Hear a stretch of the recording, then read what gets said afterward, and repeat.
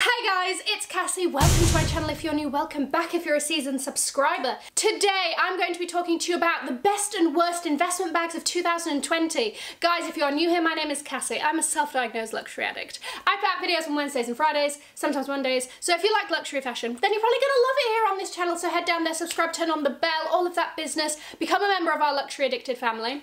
When are we going to rehab? Never. Guys, are you ready? Let's go. This is just my opinion through my gallivantations through the world of luxury, okay? And we're gonna start off with the worst. Whether or not something is an investment piece largely depends upon if there are price increases and general supply and demand.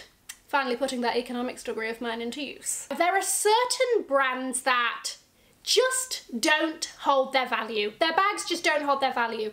And just to give you a taster of some of them, Gucci is one of those. I personally am a fan of Gucci and all of that, but if you're looking for an investment bag, this is not the brand for you.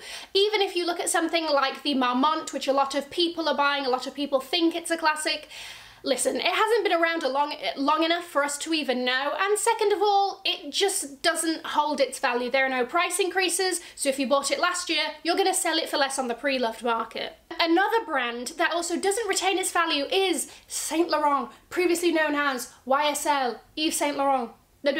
So, they just also don't necessarily hold their value. The third brand that I wanted to highlight that doesn't really hold its value is Valentino. And you will know this because Valentino bags generally tend to find their way into the sale. And that's how you know.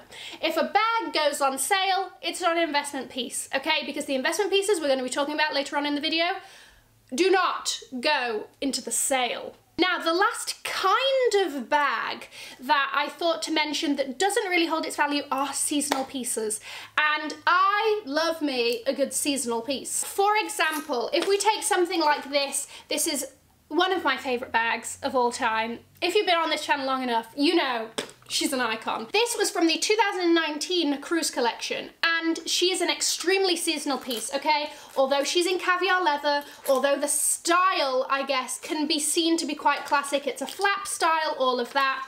It is a seasonal piece, okay? It came and went. It's in a very seasonal colour. You know, it's not one of those classic blacks, beiges, possibly a red could be thrown in there kind of thing. You get the gist. She's a seasonal piece. She doesn't retain her value. Another example of this is the Fendi baguette I bought from the Aroma Amore collection. Look, she's got the neon piping, which is exactly why I picked her, because I love me just a pop of neon, you know? And the thing with this bag is this is not going to retain its value as much as its leather cousins. Now let's talk about the best investment pieces. Before we talk about that though, I need to tell you about the holy trinity of luxury bag brands, okay? There are three bag brands that generally, the classics within these brands, retain or ding, ding, ding, increase in value. So those brands are Louis Vuitton, Chanel, and the queen of all luxury handbags, Hermes. So this brings me to my first category of best investment bags, and those are the usual suspects, okay? Here we have the Chanel Classic Flap. You have the Chanel wallet on chain. I actually found the receipt for this recently, and I think something around £1,500 was paid for this. I'm gonna put the most recent price up here just so that you can see purely from price increases how much these things go up in value, because then when you go to sell it, the price has gone up, you're at least probably going to get what you paid for it back. Other usual suspects include your Louis Vuitton classics, your Neverfulls, your Speedies. Then we go to the Holy Grail. You've got your Birkins and your Kellys. As soon as you walk outside of the store with these bags, you have made money. And this is purely due to the demand and supply around the Birkins or the Kellys. You can't just walk in and ask for them, okay? You've got to put in the legwork, you've got to have a relationship, blah, blah. I've got a whole video on this, I'll link it above. But You can't just go and buy it. There are so many resellers that specialize in Birkins and Kellys, but you pay a very hefty premium for them just because of how much people want these bags. It is the best investment purchase luxury bag wise that you can ever make. I even read an article that Birkins hold more value than gold. Okay, another brand that I wanted to talk about with regards to like investment pieces is actually Dior. Now, Dior previously, like, they're not a part of the Holy Trinity, okay?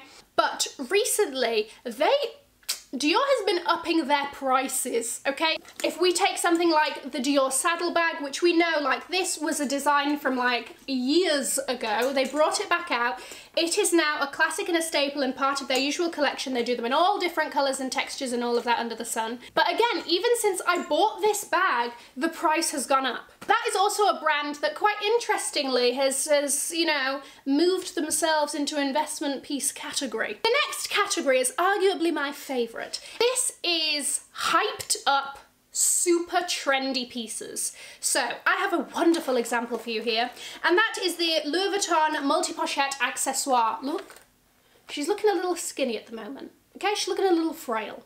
That's because she hasn't got anything inside her. Don't judge her, she usually looks a lot more healthy than this, okay? But anyway, this was so disgustingly popular that you can't get it now. It is an Olympic sport to get this bag. Because of that, these bags are now selling for double, triple times the price on pre-loved sites. Like, in a year's time, is this gonna be an investment piece? I don't know, we don't know for this, but for the amount of time that it's hyped and it's super hard to get and all of that, it definitely is. Okay, so the final category of best investment bags are the new classics. So these are pieces that have been announced to be part of the permanent collections of the Holy Trinity, okay? So, for example, the Chanel 19 bag.